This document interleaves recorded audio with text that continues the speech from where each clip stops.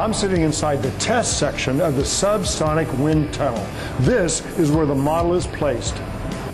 Wind tunnels can be very small or big enough to test an actual full-size design.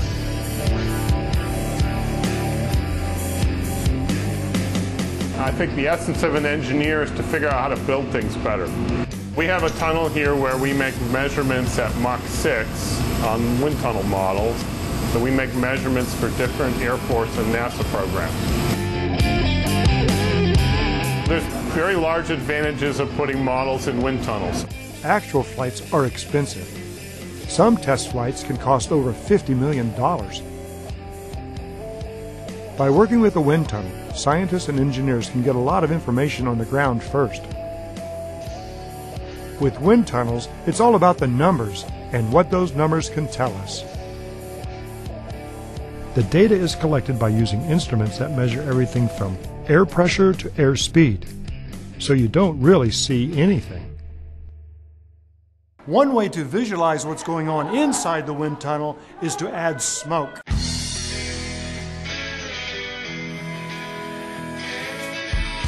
This device, called Little Smoky, puts smoke into the airflow so we can see what's happening.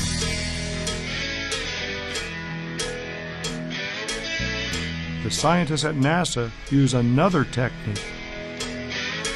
I've brought a hardened version of the FPG-9 to the Dryden Flow Visualization Facility to test its aerodynamics. Just like with Little Smoky, this test allows us to see what the airflow would be like moving over a model.